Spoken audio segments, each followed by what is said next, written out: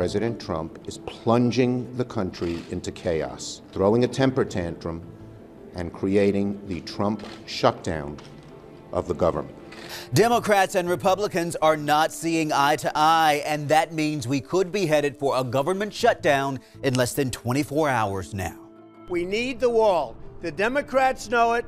Everybody knows it. Here's the deal. The president wants $5 billion from Congress by Friday for his border wall, or he's threatened a government shutdown. So what does that mean? Who's impacted? Well, 420,000 essential federal employees would have to work without getting paid, and 380,000 more federal employees would be furloughed without pay just days before Christmas. Mr. President, we're going to back you up. The president tweeted Thursday morning when he begrudgingly signed the last funding measure, quote, "I was promised the wall and border security by leadership would be done by end of year. Now, it didn't happen."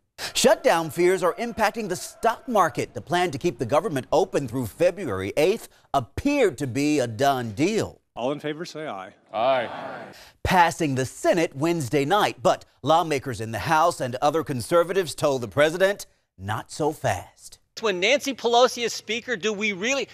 we're supposed to believe that we're then going to build the border security wall and keep our promise from the 2016 campaign? No way. And late tonight, House Republicans passed a short-term funding bill with more than $5 billion for President Trump's border wall. Democrats already call it a no-go. In terms of wall funding, that's a non-starter. I think they know that.